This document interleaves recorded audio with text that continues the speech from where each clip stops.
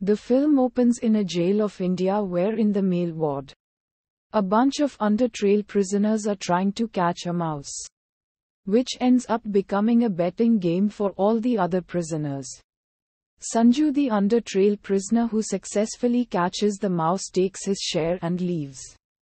Meanwhile, in the girls' ward, Bindu, an under-trial prisoner, is illegally earning money by providing her fellow prisoners with eyebrow cutting and manicure services.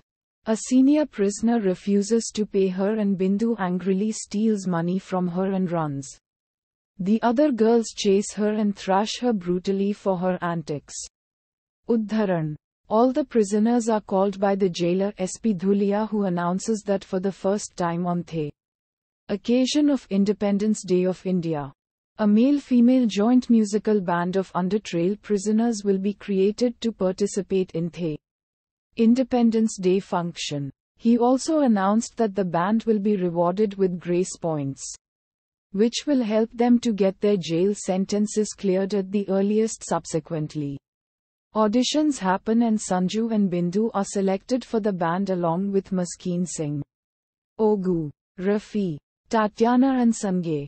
The group bonds quickly and decide to give their best to get their jail charges cleared as soon as possible, as per the promise of Dhulia. They also reveal their reasons for being imprisoned. Sanju has been framed by the husband of a woman whom he had given lift on a rainy night to reach home, of trying to molest her.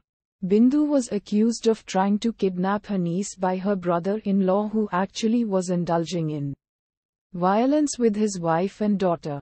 Rafi reveals that after his wedding, he purchased a car which got stolen. After a few days, he discovered that the bomb blast in his city was triggered from his car. Since he hadn't registered a missing complaint of his car, he is framed for being a part of a terrorist group. Ogu is imprisoned for trying to procure drugs in Goa.